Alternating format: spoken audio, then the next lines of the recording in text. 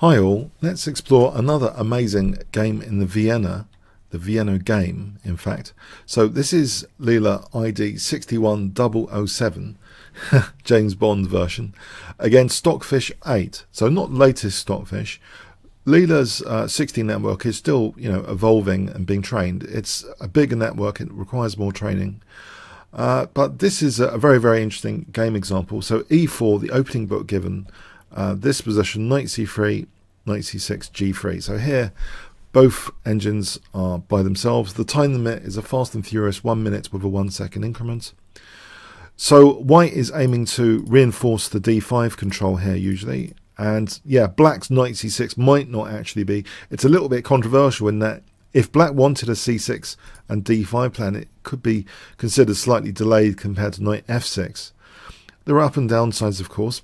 So knight f6, bishop g2, bishop c5, knight ge2, both sides castle, a6, h3. And this looks like a natural move to take away that g4 square from black, to give the bishop h2, to take this pin pawn out of the line of the bishop, so that f4 can be used later.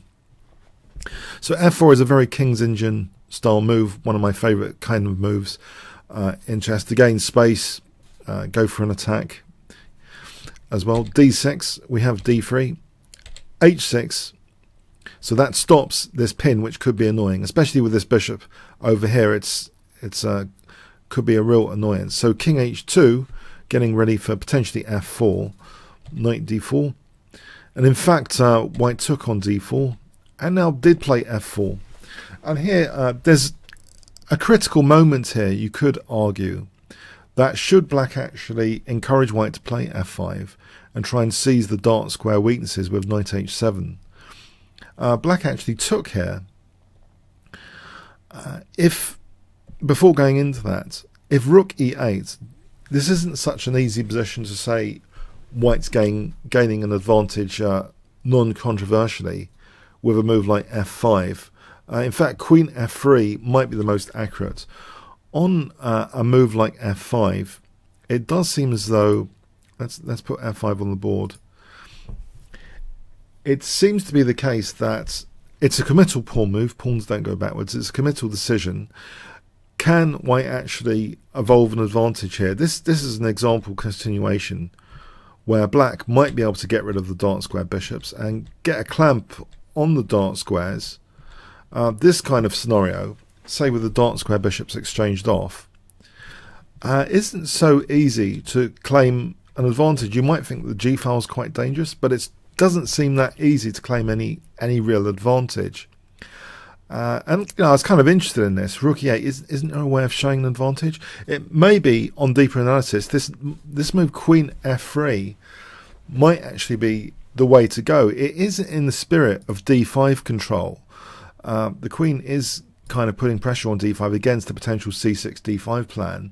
Furthermore, the queen could later, after this, go to g3, so it's a good pivot square f3 as well. And as an example of queen f3 at work, say c6, knight e2, f5 here, g4, there are significant differences here with the pressure on d5. For a start, black isn't able to implement that easily the dark square bishop exchange that we saw in the other example. And if the queen can park now on g3, white can actually gear up for the move g5 eventually, it seems. For example, like this, gearing up for g5, that vacates e4. And white could, if black gets greedy, white's going to blast through with g5. So it seems queen f3 might actually be, in the event of rook e8, might actually be the way to go in this type of position. Okay, but in the event e takes f4, and from a human eye, this gives white a lot to play for now. The semi-open g-file, the g-file attack potential if g takes. G takes looks actually a lot more natural than bishop takes in some respects. The e5 square, for example, is easier for black to get a grip over. So g takes seems natural, bringing a pawn to the centre. And it also gives rise to the possibility later of e5, which might chase the knight away and gain further space. We have rook e8, and now queen f3 here, bishop d7, knight e2, bishop b6. And here, b3, it looks as though white's getting quite a beautiful double fianchetto position, where the potential of playing things like e5 are going to be strong. And maybe as a precursor, c4 to stop even knight d5 might be even more ideal. So I move like bishop b2, c4, e5, use the g file, sometimes play d4 to block the bishop, and then use rook g1. So the prospects are quite large for white here. Potentially c6, bishop b2. Now this looks like a weird non-committal move, bishop a5. Just, okay, discouraging rook e1 for the moment. Knight g3, the bishop does seem slightly concerned about e5 here, bishop c7. If black does nothing, if black leaves the bishop eyeing e1, as an example, say bishop c8, it seems the best move is c4 to take away d5 to prepare e5. And this starts to get a bit squishy for black, and losing a pawn there is not very good. This doesn't look at all good. So black actually puts the bishop back on c7. Rook a e1 is permitted, therefore. a5, a4, rook f8, and now d4. So e5 to chase the knight away is on the cards. e5, knight d5, c4, the knight goes back to e7. If the knight goes to b4 here, f5 looks quite squishy over here. This looks pretty devastating stuff, actually. This kind of position looks visually quite crushing. White's got a big spatial advantage, form pawn, big prospects of an attack. So knight e7, f5, d takes, and against this f6, white's beautifully geared up here with the double fianchetto. Aesthetically, it's very nice, and f6 looks crushing if permitted.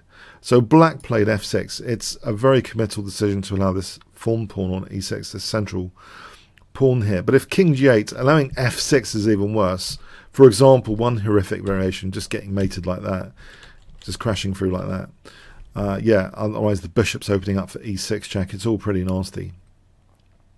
So f6, a necessary evil move, but black is on the back foot here. Rook d1, queen e8. So a nice space advantage. King h1, unpinning the knight. b6, and actually there is the possibility that the knight could have gone to h5 here. White actually permitted bishop takes g3 in this position. Knight h5 is plausible, and probably actually it seems pretty strong to go like this.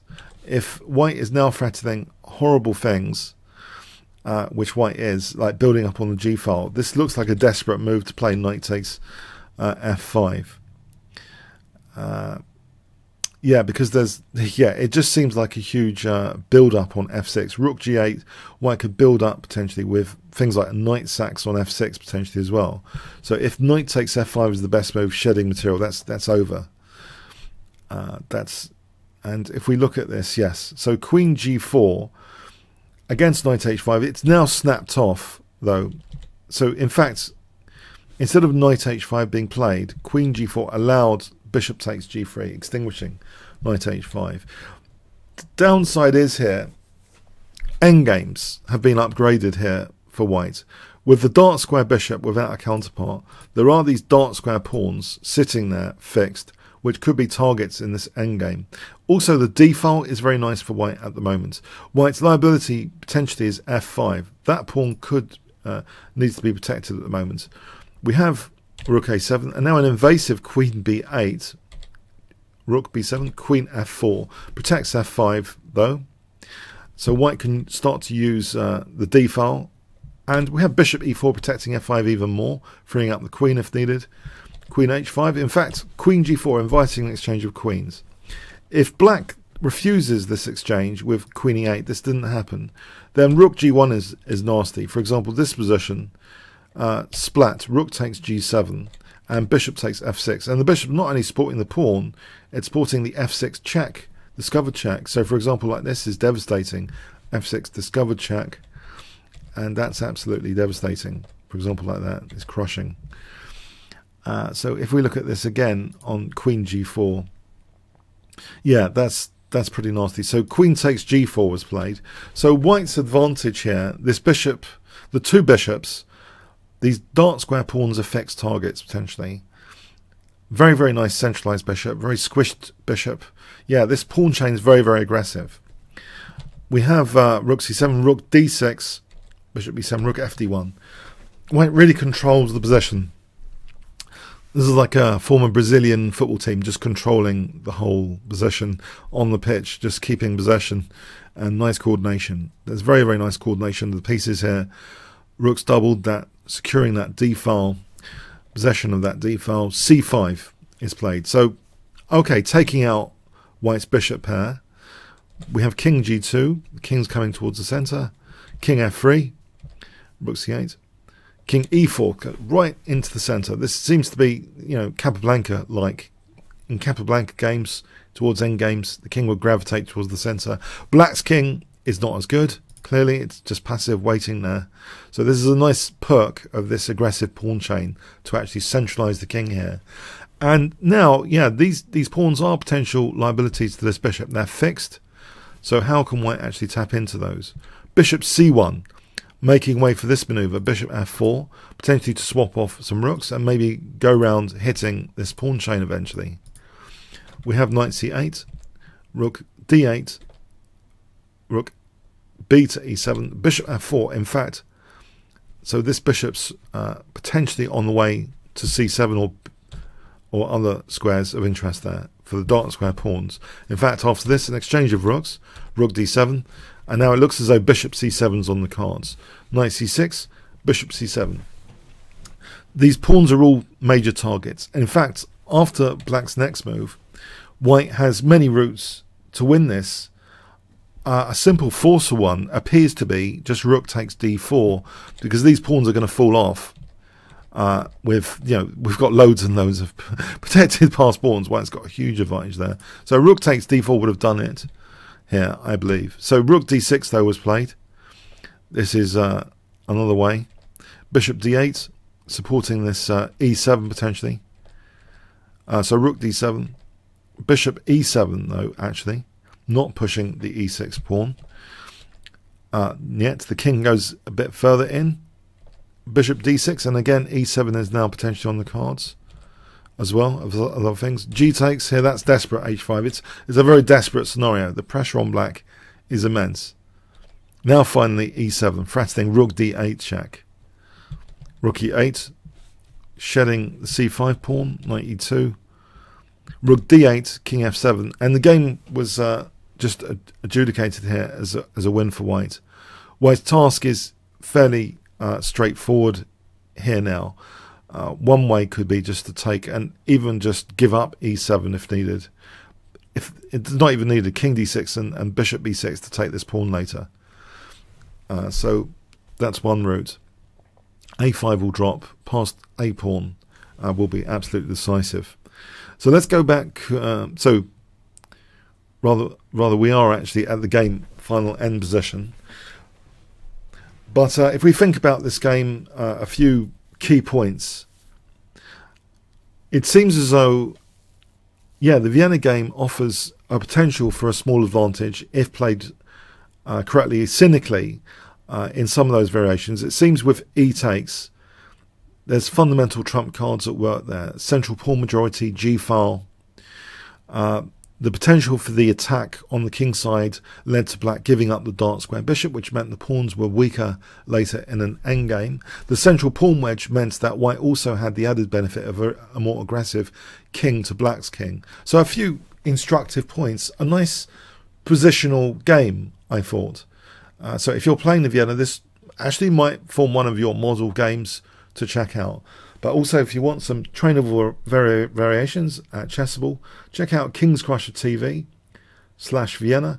So there's lots of nuances and resources explained there as well for free for a short and sweet Vienna course. Okay, hope you enjoyed that. Thanks very much.